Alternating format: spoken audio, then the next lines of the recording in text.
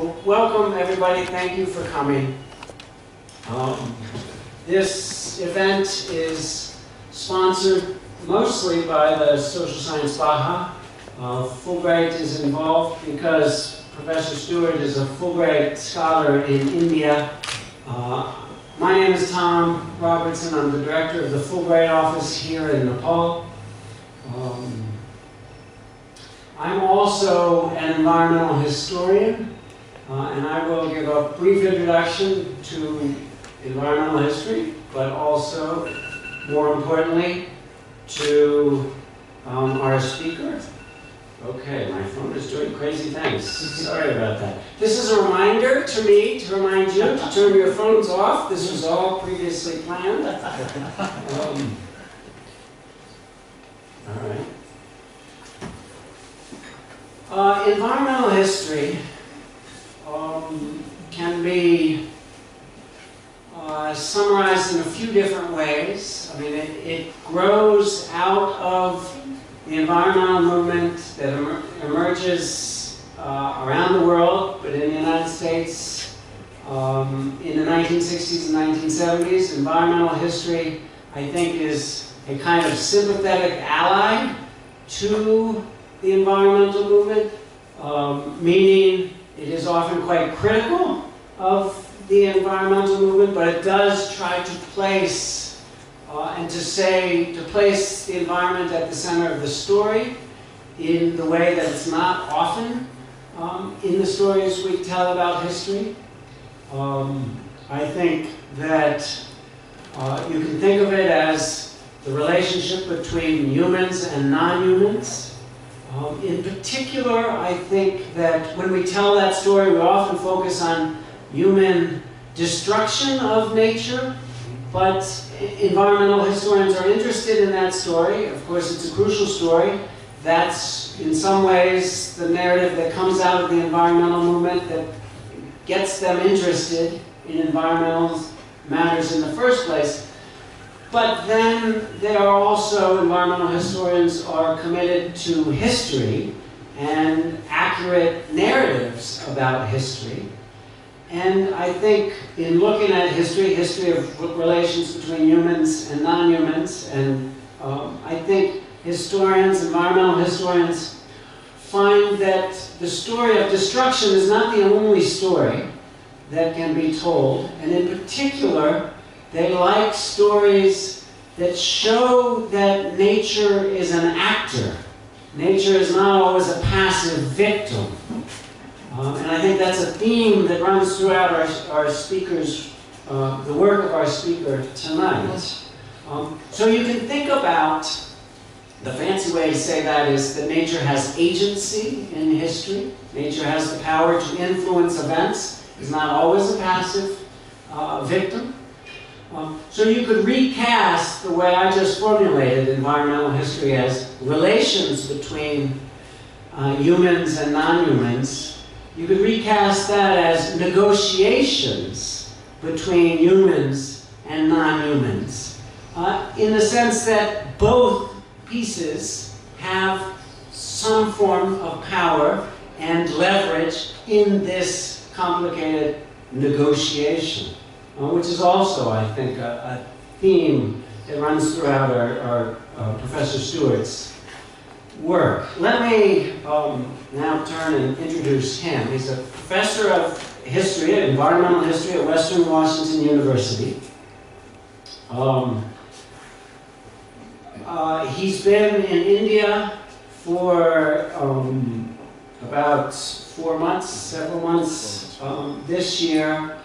Working in Goa at the BITS Palani Goa University. Yeah, it's an institute.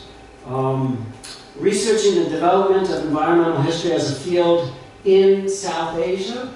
That means interviewing people like Ramachandra Guha and Mahesh Raghavandan. I asked Mart a little bit about his background and how he came to environmental history. And he pointed out that he comes from a rural community in the Pacific Northwest of the United States.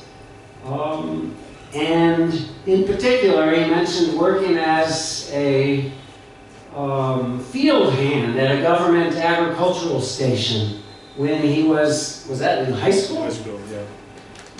And that got him thinking about how complicated the relations between humans and the environment can be, and in particular about labor in landscapes. He is an expert in many different aspects of human-nature relations. In particular, rice. He did his graduate work in the far opposite corner of the United States from where he grew up. He worked in Georgia. So the Nepali equivalent would be he grew up in Humla and did his graduate work in Java. And got interested in Georgia. He did his PhD at Emory University in Georgia, and got interested in plantation agriculture, which was a dominant part of the economy and landscape of the entire U.S. South, but Georgia in particular. And there, the story is not one of cotton, which you hear, which is the first thing you think about when you think about plantation economies in the U.S., but it was a story of rice. And he turned his dissertation into a well-known book that I have used pieces of in my own courses. The book is called What Nature Suffers to Grow, Life, Labor, and Landscape on the Georgia Coast. And in particular, he's very interested in how a rice-based economy was able to get established in that environment, and even more particularly interested in the intersections of labor, power, and landscapes. So the relationships of African American slaves, many of whom had knowledge about growing rice, relationship between the African American slaves, the landscape that they were transforming, and the plantation owners, who were white plantation owners. He's also written, he's written on a lot of subjects, but another subject he has written about is cattle, and the introduction of cattle to the Georgia landscape. Unusually for American historians, he's done a lot of work outside of the United States, in particular in Vietnam, where he went to teach originally, but because of his expertise in rice and rice landscapes, he started researching and writing about the Mekong Delta in South Vietnam, and has published several things related to that work. He's, in addition to all those works of scholarship and the teaching in various places around the world, most recently in India, he's the series editor of a series called Flows, Migrations, and Exchanges. With all of these, I love the fact that what Professor Stewart does, I think, is very different and very needed, very different than what is often done. His conception of what history is all about is so very different than political history, which is the normal kind of history that we hear a lot about. And with each of the titles of his books and works and the subjects he's written about, that's just so conspicuously present and important, I think. I would like to see books with some of those same titles written about Nepal, life, labor, and landscape, in one district after another in Nepal. Would be absolutely fantastic and important. His current subject is the environmental history of food. I asked him, and I will get I will actually let him talk at his own talk today. But I did ask him what special qualifications he had for this subject, and he said that he had been gardening since he was a little boy. He also has 46 years of what would be the of producing compost to use in his gardens. There are probably people in this room, since composting has been quite common and traditional in Nepal. People in the room who have longer histories. Yeah. But I think that does give him, at least in an American context, a particular perspective that's unusual on these issues. The history of food has become quite interesting and important in the United States. As Americans are thinking more and more about what they eat, and as they think more and more about their relationships with the environment, and food, it turns out, is absolutely central to those environments. And I think we'll get many examples of how that is true. So, with that introduction to environmental history and to Professor Stewart's work, can I hand it over to him, please? Can we thank him one more time?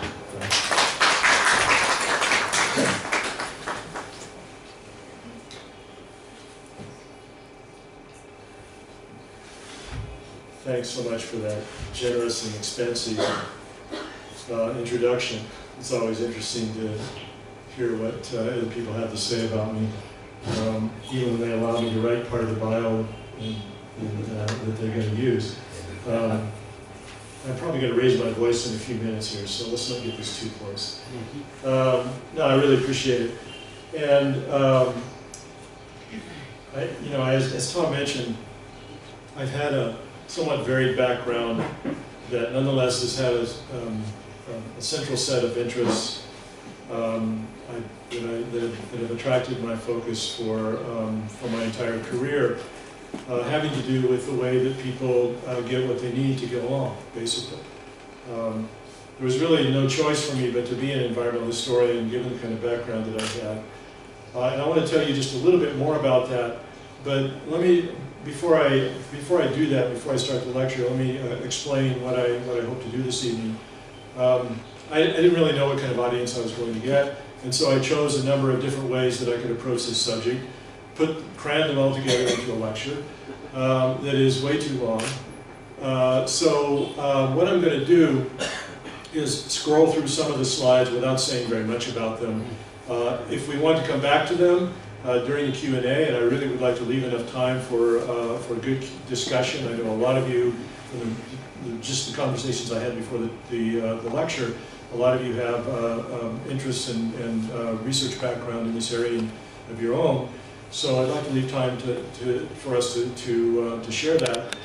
But I have one or two case studies that I will focus on. There's a question in the back of all of this. The question, I think, that I've taught a number of food courses along with and done a whole range of public presentations now in the United States and in Vietnam and in India about food. And there's a big question in the back that's always in the back of the room that if it's not there, it probably should be there. That sometimes we begin to talk about but then dodge, and that is, what kind of food systems are we going to have in the future that are going to be adequate? Not just, I mean, when I talk about food systems, not just production systems, but also distribution systems and so on, that are going to be adequate to manage, to meet the needs of a rapidly growing world population. And many of the discussions that we have about food talk about one particular problem or another, but they don't address that larger issue. Especially as this discussion has fallen out in the United States, as it has located itself around a set of points, binary, that has become a debate. Now, what I've discovered giving lectures elsewhere, mostly to middle class educated audiences, is that they're making the same arguments, the same points of contention are structuring their discussions of about food too. So I have a summary of those at the very end of the lecture that I want to leave you with, but just to let you know, that's the direction that I'm heading. At the same time, that I would like to step back from our discussions of food and simply state the obvious. Raise some of the issues that we always talk about, that are there, we take for granted. I hope that you won't find this a little too obvious, but I'll go fast enough that when it feels that way, there'll be another one come along in a minute. Kind of like bad comedy, or good comedy that starts out bad and then becomes good. Tell enough jokes, wrap enough pace, and eventually people start to laugh. So hopefully we can do that with your level of interest. Okay, first another word or two about my background in addition to what Tom said. One of the things that I always like to do, we always do this when we begin a talk, is that who am I and who are these people, what are we doing here? The question that environmental historians always ask is, what is this place and what place did I come from? And I've lived in a lot of places now. As Tom mentioned, I lived in Georgia for 15 years. It was initially almost a study abroad experience for me. It was so strange compared to the place that I grew up. But the place where I grew up was a mountain landscape, quite a bit different than this one. There are some snow-capped peaks to the west of this North Fork of the John Day River. But it was also on the edge of several landscapes, and as we know from the ecological sciences, edge places, ecotones, and places on the edges are very rich places of all kinds of things. Here's another slide from the same place, a historic slide, the Columbia River. The Blue Mountains are adjacent to the Columbia Plateau of eastern Washington and eastern Oregon. The Columbia River, of course, originates in Canada. The Snake River, which has a watershed that stretches all the way across Idaho to the Rocky Mountains, feeds into it. It's one of the big rivers of the American West. And this is a food exchange system in operation here. These are the Celilo Indians fishing for the migratory salmon that go up the Columbia River, used to go up the Columbia River every year in large numbers to spawn. This beautiful area, it's one of those landscapes from my very early childhood that I actually remember because it was so striking when I saw it, was 2 years later inundated by a hydroelectric dam, one of those big dams that turned the Columbia River into a series of lakes. Sockeye salmon is one of the best. We get a lot of these in Bellingham. This is an iconic food from the Pacific Northwest. This particular species of salmon, there are several, never makes it out of the Pacific Northwest. If you want to eat it, you need to come there. You won't find it in New York delis. Our king salmon sometimes will go there, but it's a wild salmon. It's incredible flavor, and if you want some idea of size, about like that, you know, it's a good sockeye, several pounds, big fish, great food. But you come down out of the mountains and it looks like this. Cattle country, rodeo country. The town where I went to high school, Pendleton High School, was a home of one of the big rodeos of the West, Pendleton Roundup. It's an area that once was occupied by Umatilla, Cayuse, Walla Walla, and Nez Perce Indians. But eventually, this is part of the environmental story of this region, eventually forced to live on the Confederated Tribes of the Umatilla Indian Reservation. A place where there were settled yeoman farmers, small-scale farmers, and people living in the woods like my family. This is my grandparents' house where I spent much of my childhood. Modest means, people of modest means who,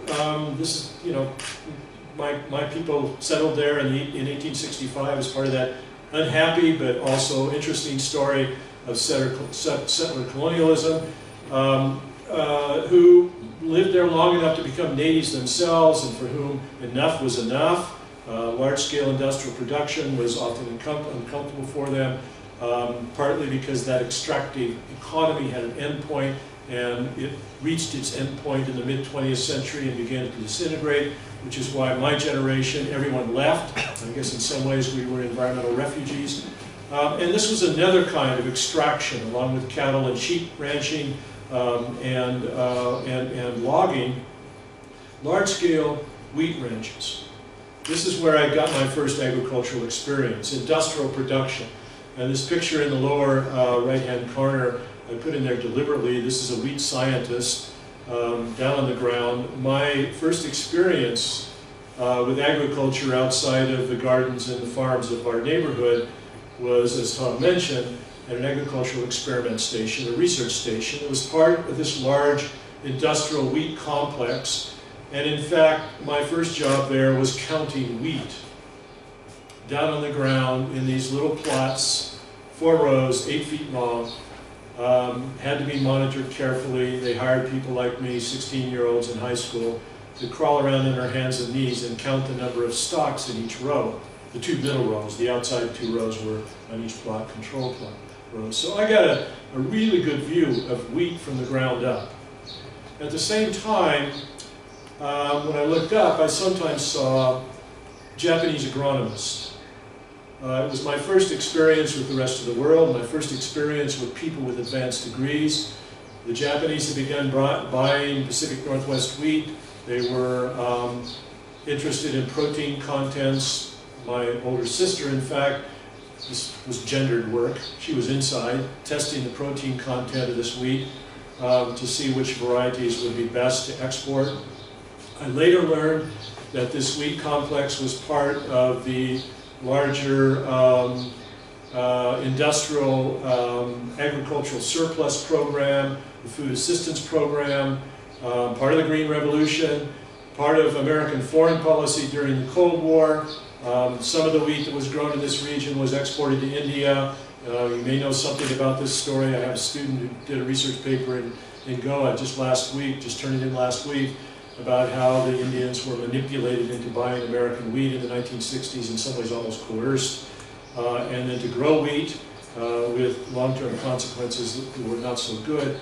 And there I was on the ground, crawling around on my hands and knees, looking at this wheat as it was coming up out of the ground, and at the same time, gradually developing an awareness of how it was connected to this global system of food production, foreign policy, and everything else. A really great experience for me, and one that I've continued to build on. All right, one of the things that we always do when we begin to talk about food, at the very beginning, and sometimes at the end too, sometimes these discussions end up with, I know from food historians, often end up as discussions about recipes and things like that, is what did you have for dinner? You can look at what you had for dinner and find out everything, all kinds of things about food systems. And you may know about this series of photographs that was done in 2008 by Philip Menzer. I've extracted just a few of them from this long series. This one in Kuwait City I put in because the 2 maids pictured here are Nepali. And I understand that this kind of labor export is something that social science Baha, in fact, has studied.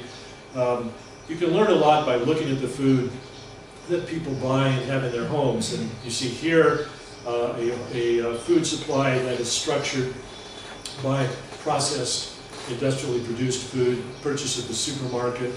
This is a characteristic American cuisine. It differs from place to place. If you're interested in looking at these, almost everyone is. You can find them online as part of the Hungry Planet series. It was published first in Time magazine in 2005, I guess. Now what this does and what it connects to is a kind of study that was developed first by anthropologists and where we can find the roots or the origin of food studies across the disciplines, in fact. A classic essay by Mary Douglas, Deciphering a Meal in Daedalus in 1972. And then a book later that she published in 1982 that asks us to look at meals in particular. Look at a meal, look at what you have, where it came from, how it was produced, where you got it, what kind of cuisine it connects to, why you chose to do it in that way, and so on. And you can learn everything about the culture that you live in, sometimes about other cultures as well. This essay, by the way, is almost unreadable, but it has to be mentioned because it was an important root. A much simpler origin story is the one that he says that he didn't say this, Donald Worcester, environmental historian, but one of the pioneering environmental historians said back in the 1980s that environmental history begins in the belly. So environmental history in one way or another has always been connected with food studies. It's a really important book. You know, Tom talked about how I studied the relationship between rice and power. It's impossible to analyze a rice production system without also talking about power, because a rice production system that tries to grow rice in large quantities, because the control of water to grow rice, to maximize the production of rice, always requires some kind of organization, political and social organization. The control of water and power, structures of power, are always linked. So rice and power, the production of rice on a large scale, is always connected to other things. What Sidney Mintz did in this pioneering book, enormously influential book, published in 1985, The Sweetness of Power, is he looked at the way that power and the production of sugar were historically linked early in the history of this, but also used it as a kind of set piece. Sugar in the Caribbean, especially on colonial sugar plantations, French, Spanish, and British, but also uses it to raise all kinds of questions about food. It's a kind of primer for food studies that allows us to look at, very simply, how sugar became a world commodity from nothing to something. I mean, he points out that humans always look for some kind of sweetness, but sugar wasn't the answer to that in most places. Sugar of different kinds, perhaps. In India, my students have taught me a lot about jaggery and about date palm sugar, honey, sweetness as it is a part of the fruit that we eat, and so on, but not the kind of sugar that we now use as the main source of sweetness. It became an important source of sweetness beginning in the 17th, 18th, and then especially in the 19th century. So you can learn about this story, but you can also learn about how to analyze food. Mintz distinguishes between external and internal factors when we look at food. External, personal ambitions, you look at the history of a food system. Personal ambitions, political agendas, all these, I'm not going to read this for you, but all kinds of things that are actually external to the food itself and to what we actually say about why we eat that food. Industrial agriculture, agricultural research and innovation are important external factors. And, you know, as I indicated in my own experience, I learned about this firsthand when I worked on an agricultural experiment station. Internal factors are the ones that we usually talk about when we talk about food. Taste, not just the physiological experience of taste, but, you know, comfort food. Taste is tradition. Taste is part of religious ritual. Taste is, your mother made this, and so it's a lot better than the same thing that that somebody else made, or that your father made, or that you bought in a restaurant. The food is a way to consolidate relationships. Food is nourishment. Food as something that you choose, and big C here quite deliberately. Food is something you choose. How we get what we eat is one of the most important external factors, and I want to tell a couple of my case studies really focus on this. Very, very generally, you know about this, so I'm going to skim over it. The difference between subsistence agriculture and industrial agriculture have historically been massive ones. The industrial agriculture, I'll tell you a little bit more about this in a minute, but we really, in the production of sugar, see the development of the very first industrial agricultural systems in the world. It's really kind of interesting that it's sugar, something you don't necessarily need. It's not one of the main staples. It's not rice or wheat or barley. It's something that was often extraneous to food systems. But it was grown on a large scale for the first time on these sugar island plantations, colonial plantations, using slave labor. It's brutal work. Sugar growing is brutal work, very, very difficult work. It's one of the reasons why it was done using slave labor, is because most people refused to do the work. Sugarcane is very heavy. It's a hot environment. The soils were heavy to work, but the cane especially. And the harvesting of the cane requires you to bend over cut the cane with a kind of machete with a hook on the end of it, and then haul the cane to a nearby cart. And it has to be done very quickly, because when the sap has the right sugar content, you lose sugar if you don't do it quickly. It has to be harvested when the pitch of the sap is just right. So there's usually an overseer there. There was always an overseer pushing slaves along. It was also the first agricultural product. I mean, we can talk about the grains being ground in mills, also being produced by processed by industrial means.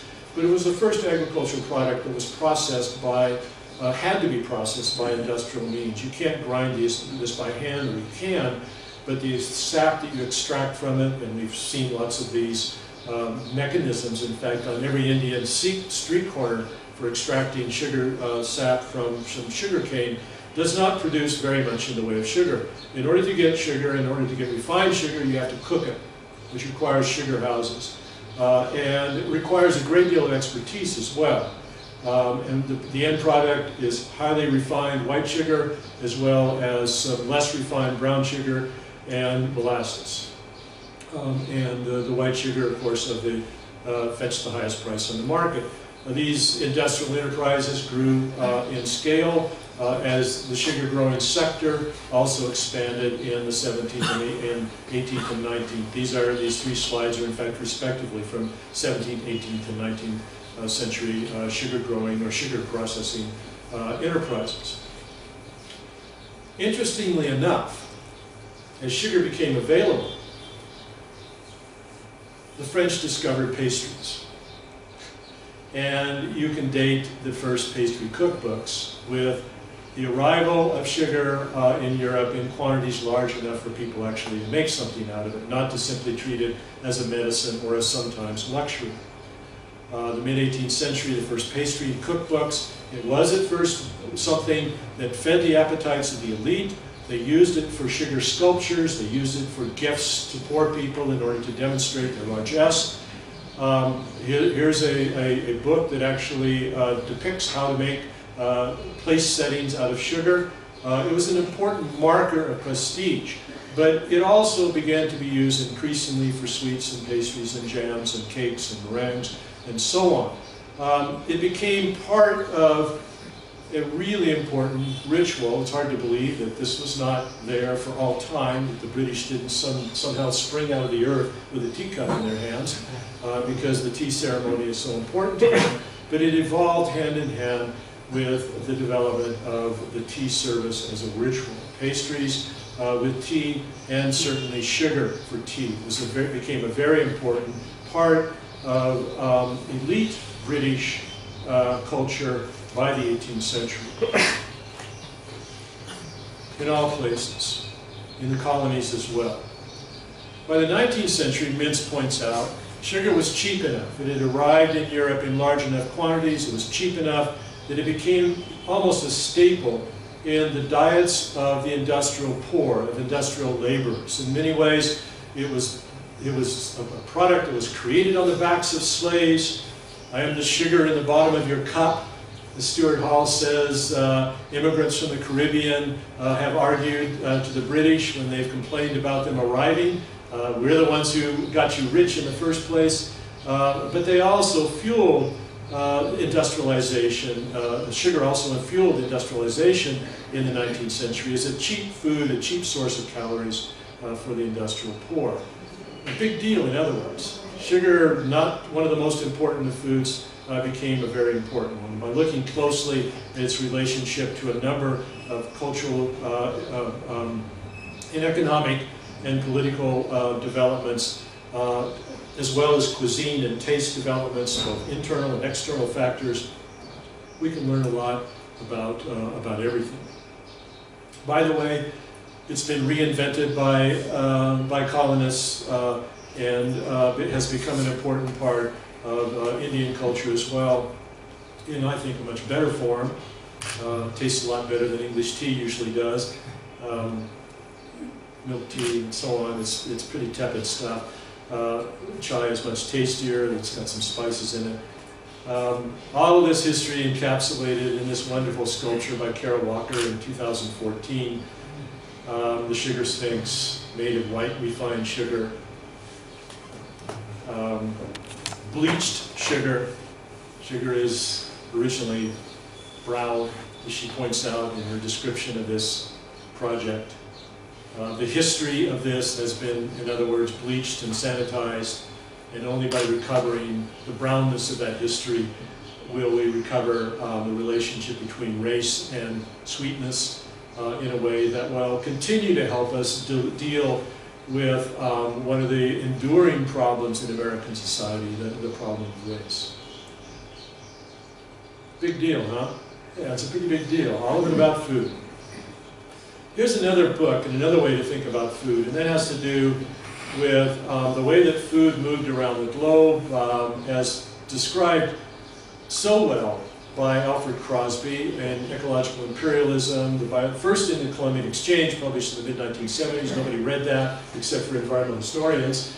But in this book, which is widely distributed, widely translated, perhaps the one book read most widely around the world and across disciplines by an environmental historian, Crosby talks about basically that exchange of organisms between Europe and the United States. And here I'm not going to even take a minute to look at this. It's an exchange that is very deftly, I think, summarized by this graphic. Europeans got the better deal here. They got tomatoes, they got corn, they got potatoes. Imagine European and, in fact, world cuisines without these foods from the Americas. Native Americans got pigs and contagious diseases.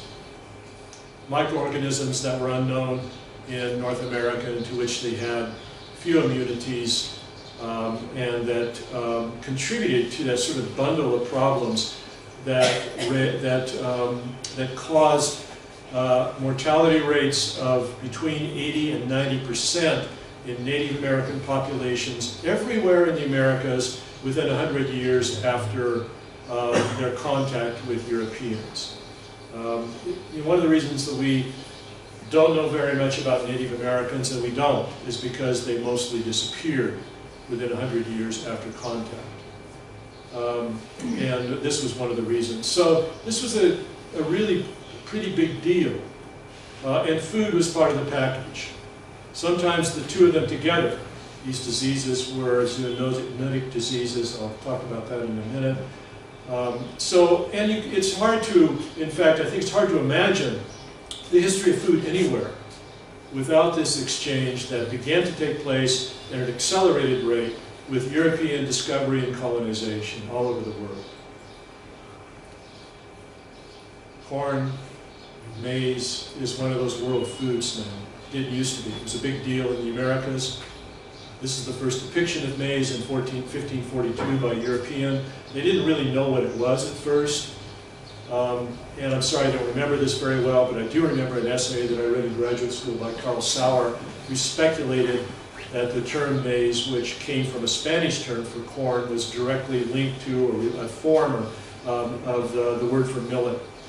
Because the Spanish at first, that's what they thought it was. They didn't know what corn was. But when they discovered what it was, and they discovered that they could feed themselves growing corn instead of wheat and barley, in most places in the Americas, they began to grow it and then export it. Now I'm going to scroll through this quickly. If you want to talk about this later, we can. The story of corn in the United States is a really big deal. It's the ultimate corn American food. But it's also really important and even crucial to food systems in other parts of the world.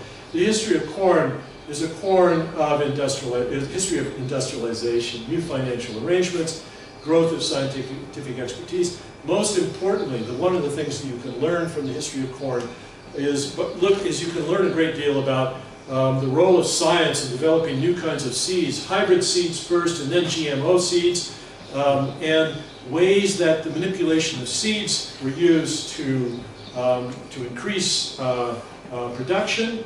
Corn is a tricky plant. It required genetic modification before you could grow larger quantities of it on the same amount of land. Previous to that, the only way to expand production was to expand the area of production, which, and there's an economy of scale that operates there. So that there's limited returns after a certain point. So production of hybrid seeds and then GMO seeds have been enormously important. Corn is also grown on a large scale when it could be harvested by machine. So this is a big story. Again, the history of hybrid corns. But then there's also another story that I don't when I query people outside the United States, they don't know very much about this. But the history of new industrial milling techniques, along with the development of super sweet corns in the 1980s and 1990s, originally developed in the 1950s, but not grown on a large scale until the 1980s. And this is wet culture corn production. Dry culture corn milling. Dry culture corn milling grinds corn and produces flour and corn kernels. Wet culture breaks corn into its constituent parts and then puts them together again. One of the main products of this process is corn syrup, but all kinds of other things. Of the 45,000 items in a modern American supermarket, more than 25% contain some form of corn. Usually corn syrup. And one of the things, I don't know if you're one of those people who obsessively read ingredients labels if they're available, but I do that. And I certainly started doing that in India, and I've discovered that on soft drinks and fruit drinks and so on, you don't find corn syrup, you still find sugar. Corn syrup is a simpler sugar, it's absorbed rapidly into the body, and some food writers have blamed the American epidemic in obesity, dating back to the late 1990s, to the arrival of corn syrup in just about everything in American food products. So, you know, it's hard to argue that sugar is a better thing than corn syrup, but maybe it is. Anyway, Americans have corn in them in all kinds of ways, and it has not really been a good thing. So what I want to talk about today, the case study that I want to focus on, because it's so rich, and because it also demonstrates what Tom mentioned in his introduction, which is that sometimes food bites back. That not only chews back, but it bites back in a big way, is the history of industrial chicken production. Now, this is also something that's relatively new. We have some very good scholarship on this that dates the evolution of industrial chicken production to the modern systems for industrial chicken production, to the 1940s, 50s, and 60s. By the 1970s, the modern form of industrial chicken production was in shape. This is an egg-producing factory, but chicken-producing factories are structured mostly in the same way, with chickens in individual stalls, and a particular kind of chicken. In enclosed spaces, chickens aren't very resilient. They can't handle much of a temperature increase unless they can hide out in the shade somewhere. A change of 10 degrees or more in temperature, I don't know exactly what the threshold is, will kill chickens in very large numbers all at once. So these are climate-controlled warehouses as well. It's a very controlled environment. Chickens are now really a technological artifact. They're part of a larger system rather than something that has direct links to the soils and the foods and the climate and so on, in which we think food organisms usually come from. At the same time, chickens themselves have been restructured. This is the modern chicken. And designed so that it can be harvested in 6 weeks rather than 8 or 3 months. I grew up in the country. We actually waited until the hen was finished laying at about 2 years old, and then we boiled it because it was too tough to fry. It was a stewing hen. It became a stewing hen. You know, it's a much different way of thinking about chickens. If you had company over for a Sunday dinner, and you went out and you found something that was that a chicken that was not mature yet, that was less than a year old, and you harvested it. Not 6 weeks, because most chickens are not mature in 6 weeks. They've also been designed to produce large quantities of breast meat, because America, that's what consumers want. Sometimes so much that they can't stand up. That's why one of the reasons for these small cages in which they're produced. Now this is where this comes from. This is the ancestor of chickens. The red jungle fowl of southern China and northern Vietnam. I've seen some chickens in, yeah, I got the picture, in Margao. I took these pictures. I don't know what the story is here. I was able to take a photograph without asking enough questions to find out what the story is. But you know, these American chickens, as they're called in many places, are still subverted in other places by just to give you an idea of how weird this chicken is, this industrial chicken. Here's what this resembles the kind of chickens that I saw in Vietnam running around in backyard poultry operations. Very long legs, very tough, not much breast meat, able to take care of themselves so fast that I had trouble taking pictures of them, living off the land.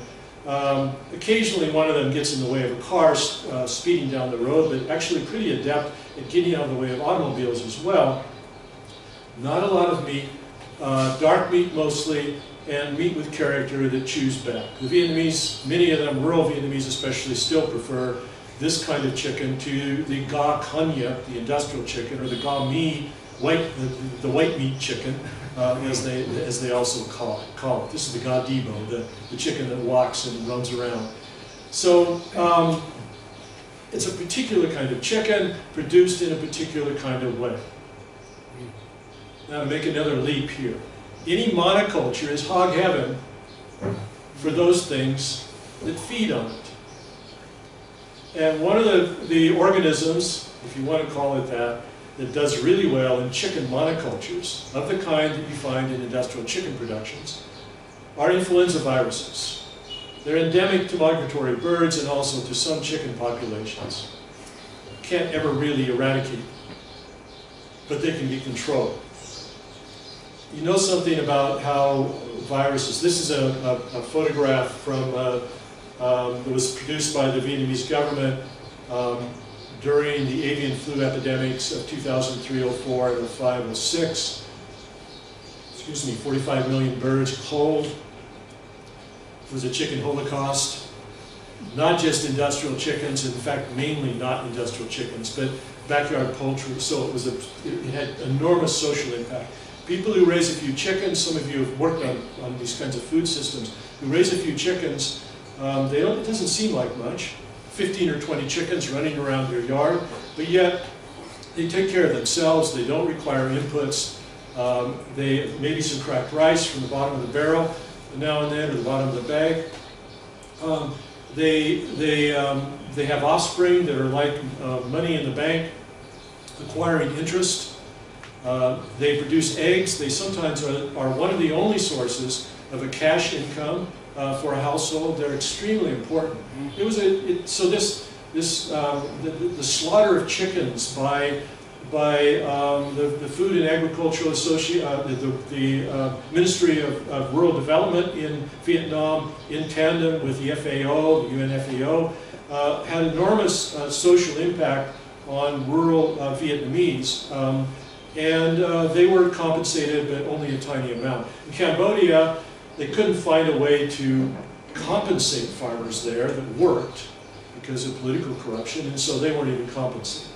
It really had enormous social impact. Anyway, consumers, Vietnamese consumers, partly because of posters such as this, also became terrified of chickens that were not, all chickens in fact. In fact, there was a brief period in 2003-04 when Kentucky Fried Chicken, which is the first fast food chain to gain a real foothold in modernizing Vietnam, was not able to find a chicken supply, and so they sold catfish. It was Kentucky Fried Catfish, KFC. It still works. The microorganism, the H5N1 microorganism, which emerged during this season, this avian flu organism, had a very high mortality rate when it jumped to humans. Not very many humans got the disease, because usually influenza, of course, is transmitted by drops of saliva when you cough them, sneeze them out into the air. And so transmission is really rapid. It's one of the reasons why there are influenza epidemics all over the place every season. But this kind of influenza strain could be communicated from birds to humans or from humans to humans only by coming in contact with fluids of the infected organism, or in the case of bird to human, the blood or the animal right after it had been butchered. So it's very difficult to get this disease, but the mortality rate was very high, about 30% of those people who did contract the disease, and it was impossible to really do anything about it. At a certain point in progression of the disease, massive quantities of Tamiflu, really the only drug that is effective against viruses and doesn't cure viruses, it just simply reduces the symptoms. Sometimes helps, but there are all kinds of problems with that and reasons that it didn't work. You're familiar with zoonotic diseases that we share with animals as co-hosts. The influenza viruses are one of these. Of these diseases, I know you're familiar with them because I saw an article just 2 days ago in the Himalaya. Maybe you didn't read this, but it was kind of in a dark way interesting to me that I opened this newspaper my first morning in Nepal, and I saw this article about this dengue-like illness in a particular province in Nepal. It mimics, it looks like, it acts like dengue fever, but it's not. It's something else. It's an emerging disease, a disease caused by a virus, a mosquito, where the mosquitoes are the vector. At the same time, I opened the New York Times and saw on the front page of the New York Times a report about a recent Centers for Disease Control report that talked about a 17% increase in diseases like West Nile disease and Lyme disease last year in the United States, diseases, again, zoonotic diseases, that they linked possibly to climate change. Of these diseases, virus-caused diseases are the most problematic because there's no effective antibiotic against virus-caused diseases, one that actually will kill the virus, like there are bacteria-caused diseases, but also because viruses are strange organisms. They're not really organisms in the way that bacteria are. They don't have an independent existence. They live by combining their genetic material with the genetic material of their hosts. They combine and recombine. I hope there are no virologists in the audience because I can't really explain this very well. But they reproduce rapidly by combining and recombining. They evolve rapidly. They evolve very rapidly, which means that they develop new strains all the time. They can work their way around antibiotics or efforts to control them, hygienic efforts to control them in ways that make them especially volatile and especially dangerous. Health experts were concerned about this avian flu, H5N1, because it resembled genetically, not quite the same, and it's important that there was a small but nonetheless big, genetically big difference between this one and the influenza strain that caused the 1918 Spanish influenza epidemic. By the way, another story that was first explained by Alfred Crosby and by environmental historians 30 and 40 years ago. Crosby's book was published in the 1970s. Nobody read it, absolutely no one. It was republished in the 1990s, and lots of people read it.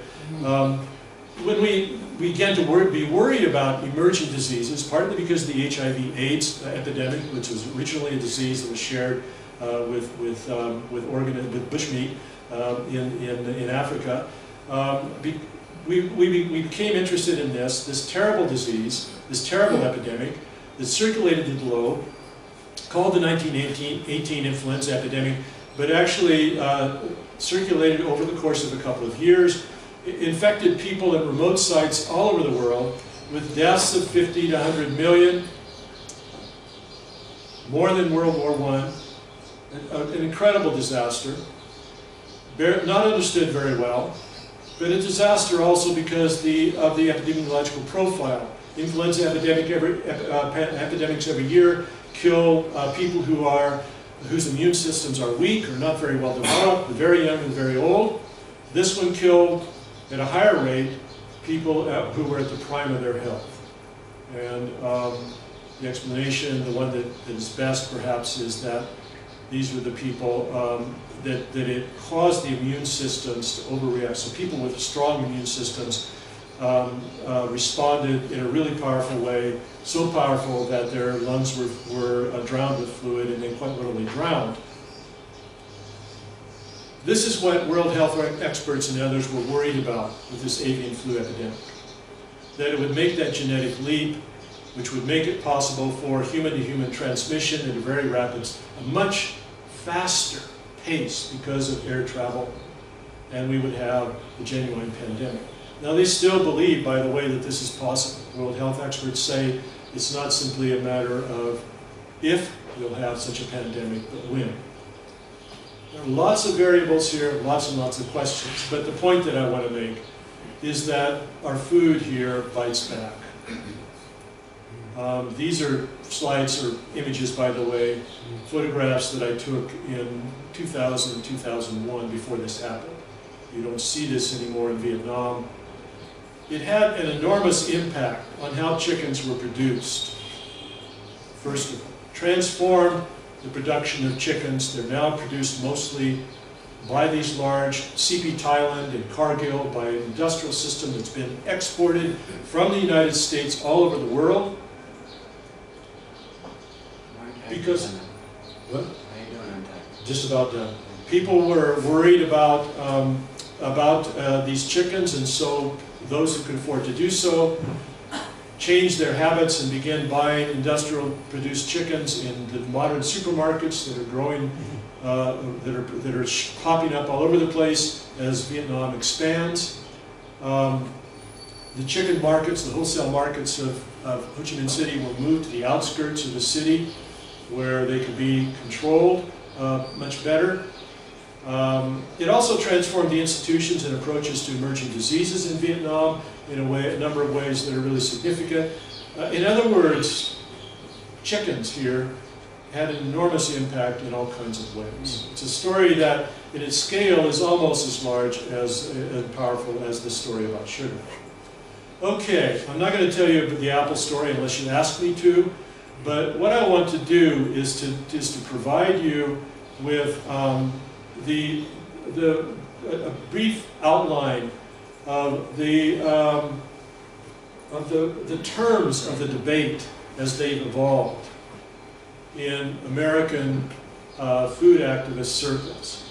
And as I've seen them, last Saturday night in Goa, I gave a version of this lecture, and afterwards, maybe this will happen, I'm not going to warn you against this, maybe I should just wait and see what happens. I had people who stood up and very, very passionately said, how can we get chickens that don't have antibiotics in them? And another kind of problem. How can we get food, the control of the Indian government over pesticides is very weak. How can we get food that hasn't been immersed in toxic pesticides? On the one hand, on the other hand, a scientist from the Goa Poultry, the public agency that monitors poultry production in Goa, stood up and lectured for a full half an hour about antibiotics and why it was okay, and why Goa chickens were just fine, don't worry, it's okay. The terms of this debate, in other words, fell out in much the same way. And they have on a couple of other occasions when I've given this lecture in India, as they do in the United States. All right. Many food activists are fighting against the way that food is produced, modern food. Fence-to-fence homogeneity, monoculture, the development of these industrial creatures, the loss of biodiversity, large carbon footprints, enormous inputs. Corn especially, many field crops require a lot of fossil fuels. Factory farms, cruelty to animals, exploitation of labor, not slaves anymore, but illegal immigrants paid a pittance. The sovereignty of corn syrup with its consequences. Just wait, it's going to arrive in Nepal at some point, soon probably. Fast food, faster food, not very healthy food, profits to a small number of people and costs, long-term costs to everyone else. And also food that's really, really boring. This is what we're fighting against. What we're fighting for, Americans say, not shipping it in. Growing food local. Except, of course, for coffee, salt, bananas, all those things that we really need and like, and want to import. Bananas in America. You know, Americans have to have bananas in the supermarket. Bananas are grown nowhere in the United States. There are a lot of paradoxes here, and I want to point out that, you know, one of the main activists in this conversation has been Michael Pollan, the food writer, and he published a book about 15 years ago called The Omnivore's Dilemma, the question of choice, the American food in 4 meals. He analyzes 4 meals. You know, as it turns out, the omnivore's dilemma, you know, what should Americans choose when they can eat everything, when humans are omnivores? As it turns out, it's more the middle-class, affluent American dilemma. But this is a dilemma that we see in middle classes everywhere.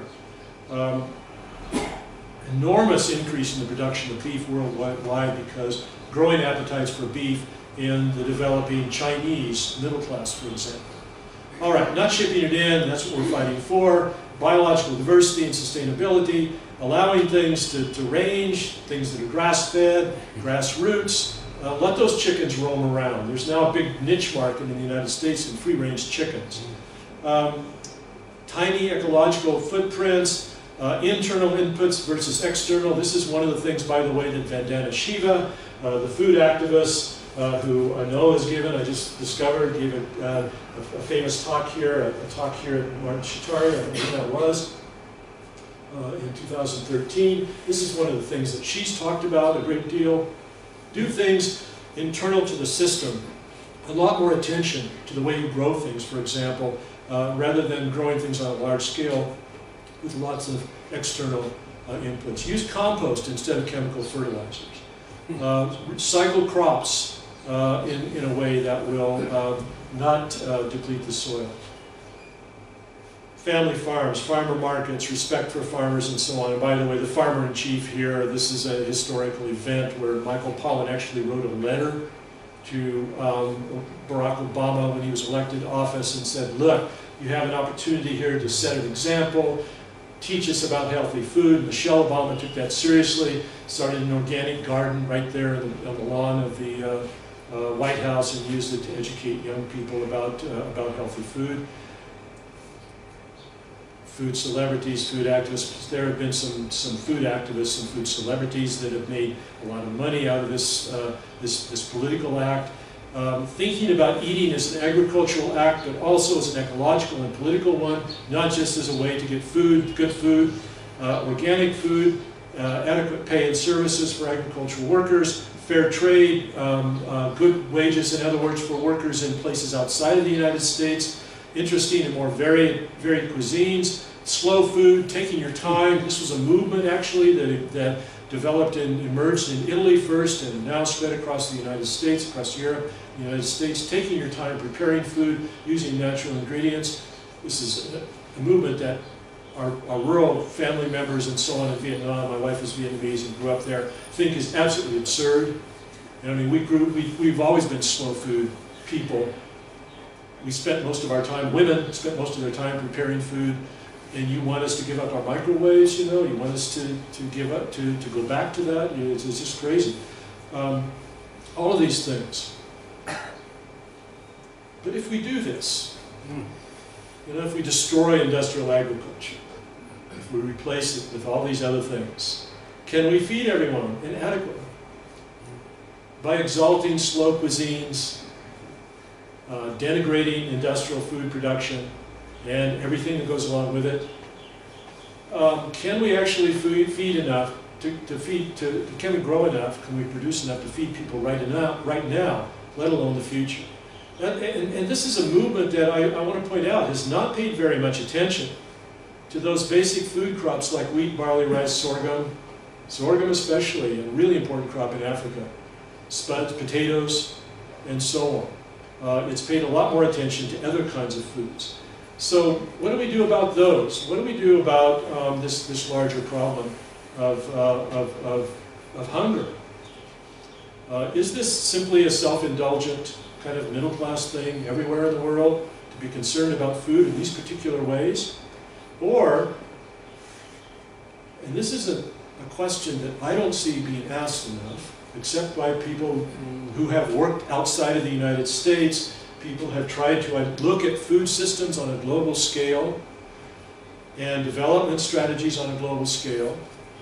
Is it possible to think about hybrid food systems where you have food produced, some food produced in some of the ways that we like it to be produced, and some food produced by industrial agriculture? Or maybe both at the same time, much in the same way that integrated pest management works when it works.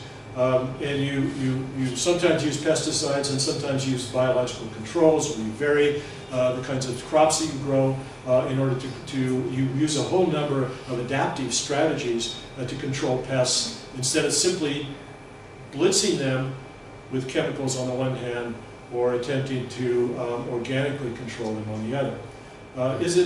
Can we develop hybrid systems that are going to work to solve this problem? Okay. That's the big question in the room.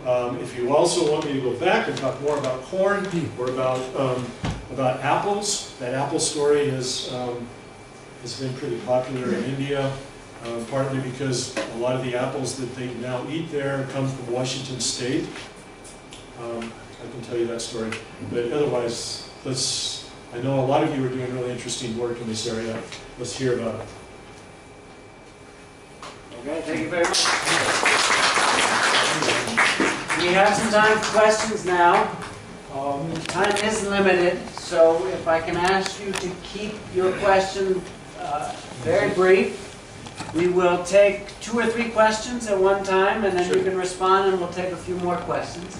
I think we have a microphone, so please use the microphone.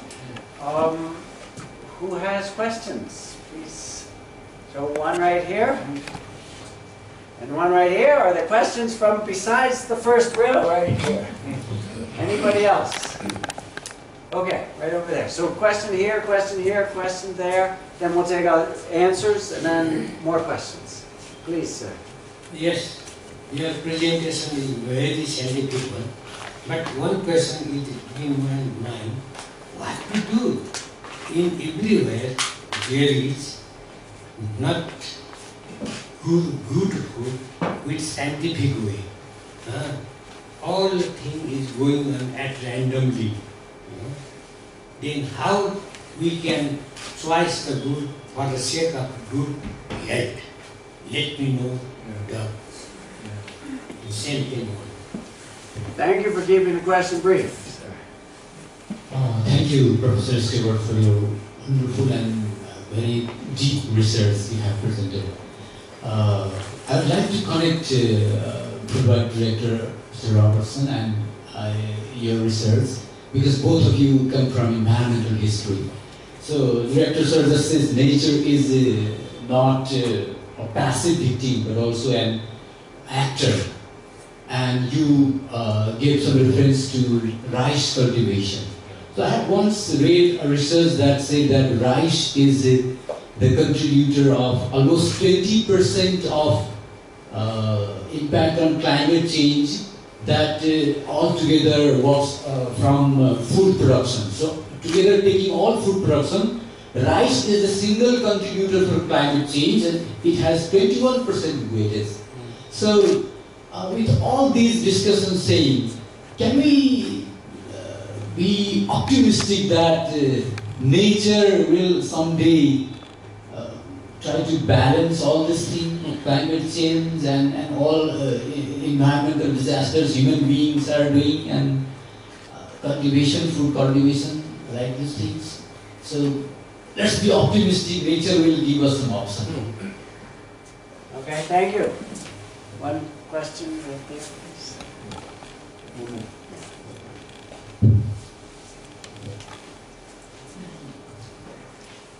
Usually when I hear about agriculture transition, it's often from food crop or subsistence farming to industrial and more market or factory-oriented farming, where monoculture is happening more than multi-cropping.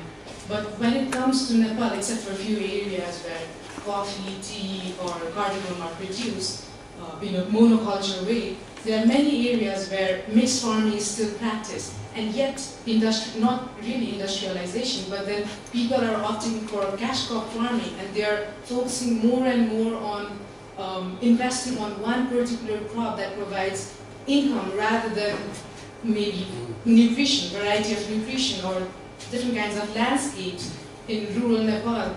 In that context, how do you see the different kind of practices around the world and in Nepal where mixed farming is still practiced, and we can say that maybe they are practicing a good food habit in some ways, but then there are still diseases or issues of pest management. People are going hungry because they don't have enough food to eat, and yet they're also struggling to earn enough cash. They're trying to diversify their livelihood, and people are also migrating from one place to the other. Men are leaving, women are taking over the farms.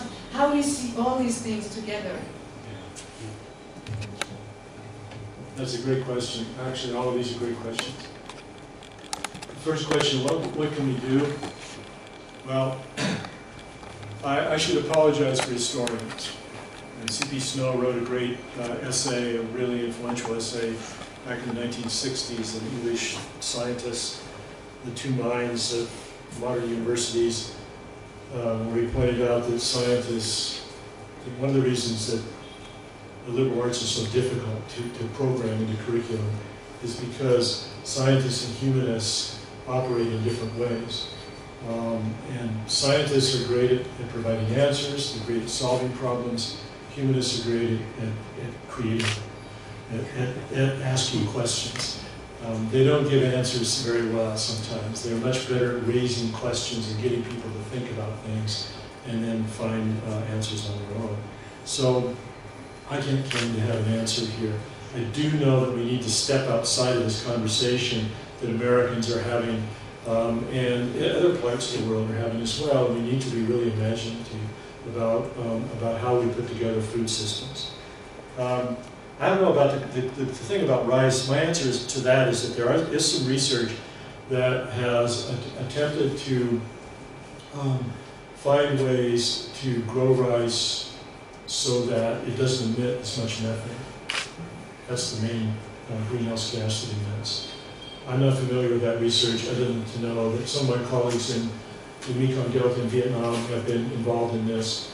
Another response to this, however, is that 20% maybe, and that's a kind of a high figure, but what about the other 80%? You know, I mean, rice actually gives us, it's a food system that gives us something. It's a relatively stable system, even if it does require a lot of management. Ecologically, a relatively stable system. One that in some places traditionally in the world have synced with ecological conditions. You know, the ecologist Eugene Odom, one of my mentors, in his textbook on ecology back in the 1950s, in fact, acknowledged that perhaps this was the one agroecological system that could have relatively strong long-term stability. So rice plantations on the Yellow River, rice fields on the Yellow River in China.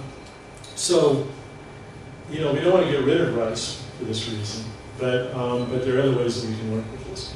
Your question about mixed farming, I think, gets right to the heart of things for a couple of reasons. First of all, you know, what I've traced here is a development trajectory that has replicated itself over and over again. And that doesn't mean that it has to. It doesn't mean, you know, there are other people who can speak to this better than I can. It doesn't mean that that's the way development has to proceed.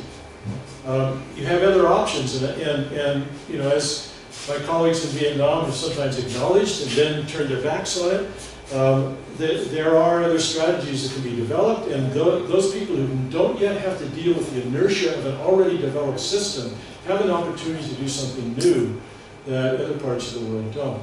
So there are opportunities for really imaginative restructuring of agricultural systems as Nepal develops that might actually be a lesson for the rest of the world. Just very generally, I would say that. The other thing is that solutions to this large global problem and so on are going to come from very close, discrete, nuanced, on-the-ground study by committed individuals and not from any kind of study that is then generalized, not the kind of thing that historians sometimes do, but the kind of thing that agricultural researchers do. But they might need historians to help them tell the story. That's really what we do best, and to communicate those strategies to other people, to publicize those strategies. You know, Michael Pollan, not a historian, but a very good one, not an academic historian, but a great storyteller, acquired enormous power as a food activist, informing policy, telling the Obamas what to do, because he told good stories. So we need to also think about making this a multidisciplinary initiative as well. Scientists and people in the social sciences and humanities working together to not only create good strategies, but then explain them. You know, it's a daunting challenge, though, when you get on the ground, I know. I've done enough research, historical research, to know exactly how difficult this is. And often nature does not comply. That's the thing about rice agriculture, about chicken production and so on, is that you think you got everything worked out and managed, and then all at once, you know, chickens, rice, the weather, climate change, whatever, throws out some new variables, and you have to find a way to adapt. Things just don't work out the way you think they will. How we're going to find a solution to all of this, there's a good answer to that and a bad answer. The good answer comes from another one of my mentors, the brilliant science fiction novelist and writer Ursula Kroeber Le Guin, who died in February, one of the smartest women I've ever met, who said that we really need, this is a crisis of the imagination. We need imagination. We need to imagine new possibilities.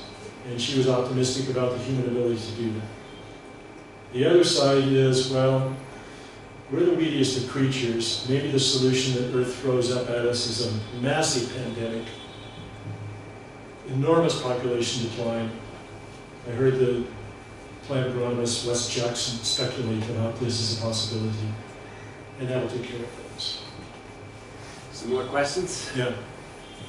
Other questions, please. So right here, and in the back there, please. Deepak, I myself am an agroforestry person as well as a farmer by choice. So I grew a lot of food on my own backyard.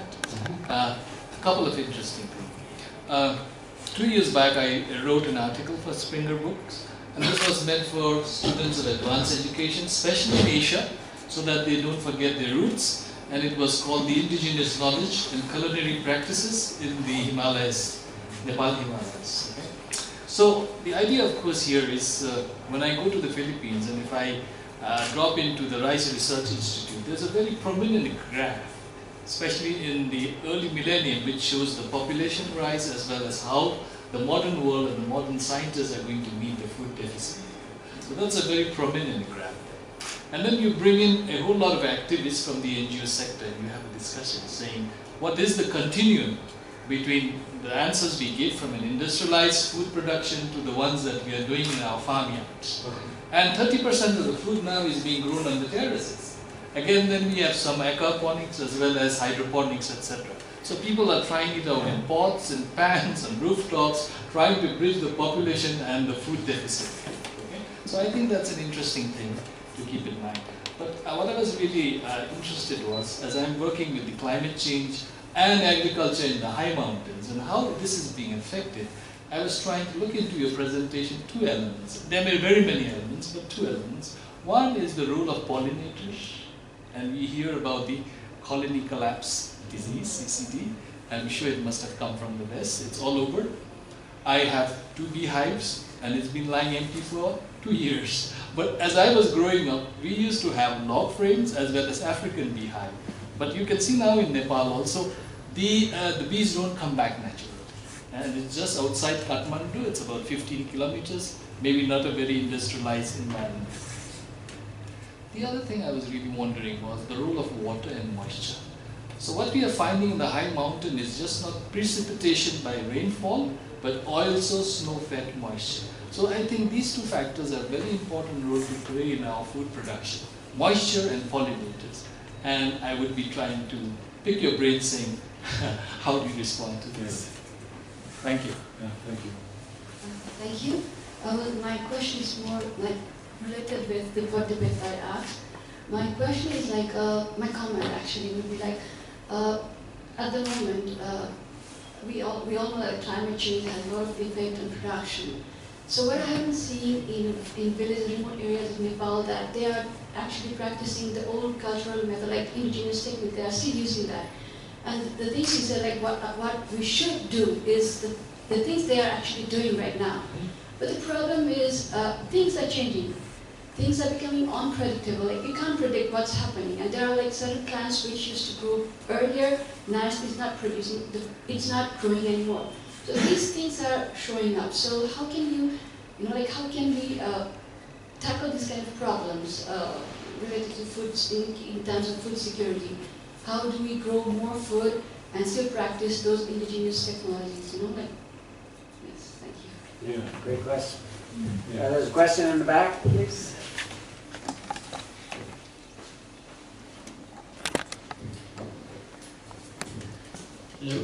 Hello. Great presentation. I really enjoyed it. I'm from Georgia, actually, and I grew up on a farm. Yeah. Where in Georgia? North Georgia. Yeah. Yeah. My family's in the wine industry. I grew up on our vineyard, and I guess my question, or really, it's just a request of you to discuss more of this, the future of this. It's this contemporary infatuation with organic and this almost senseless infatuation coupled with the industrialization and how perhaps these two can come together in a more efficient way, I guess. So yeah. Yeah. Go ahead, Mark. Okay. I'm really flattered that you think I can answer these questions. Thanks for your faith in me. You know more than I do about some of these things. I think that looking at indigenous practices is important everywhere.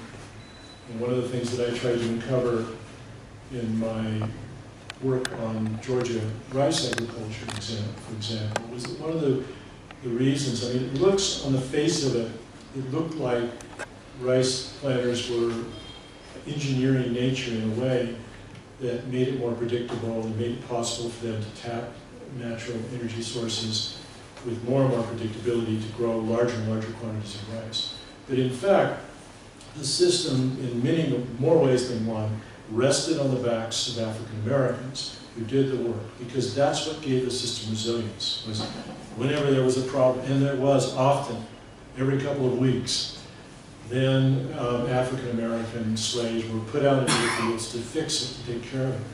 Often the knowledge of the planter was important, but African American knowledge was important as well. They may have, in fact, taught planters how to grow rice in the first place.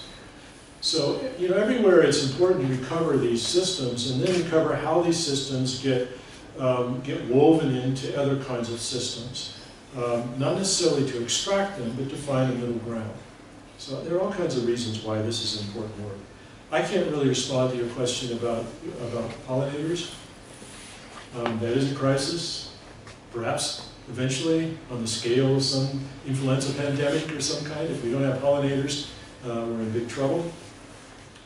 Water is already one of the biggest issues of the 21st century. Water supplies, how we manage it.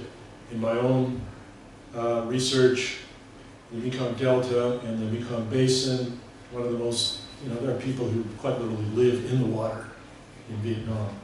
A watery landscape in every kind of way. It's now a huge problem because of the construction of hydroelectric dams.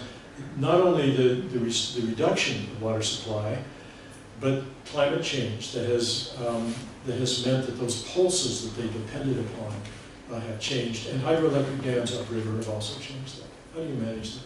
How do you manage environmental governance across boundaries? It's really problematic. Small-scale adaptive agriculture In some ways, small-scale agriculture is more resilient than large-scale is. But in other ways, it isn't if the margin of security is really small. So support systems are crucial. But this is a huge area of study, I know, for people who are working in this area. It's really a great question.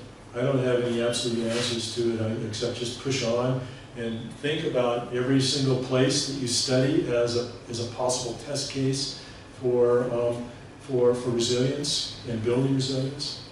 You know, the problem of what you do about farmers who want to make more money and want to be more affluent is, you know, you can't very well tell them, you know, it's much better for you to do things this way when they would rather be middle class.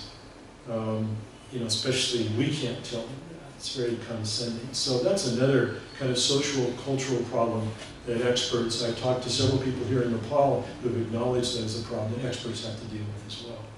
So it's a really complicated problem.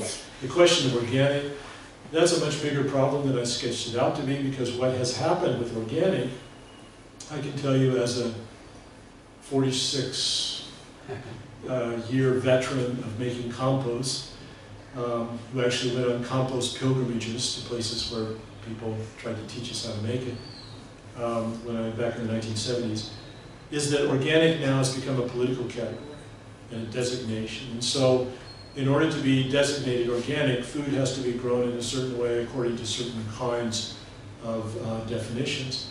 This has had the effect of pushing a lot of small producers, ironically, out of the market. Because meeting those demands, only large producers have had the margin, the capital to do that, to let land lay fallow for several years and build food webs so that they can acquire that organic designation and then sell to that niche market. So it's a really complicated political category as well as an ecological or an agricultural one. And my colleagues in India say the same thing has happened there. So I don't know what to do about that. I think that a little bit more tolerance for almost organic, you know, like my dad used to grow in our gigantic garden. You know, when he saw a pest, he would go out there and sometimes apply some rotenone or you know, an organic pesticide of some kind and target those pests in highly specific ways. But we wash them really well. Wash those the cabbages really well. Almost organic. Almost organic. Yeah, almost organic. I wish we had a little more tolerance for that.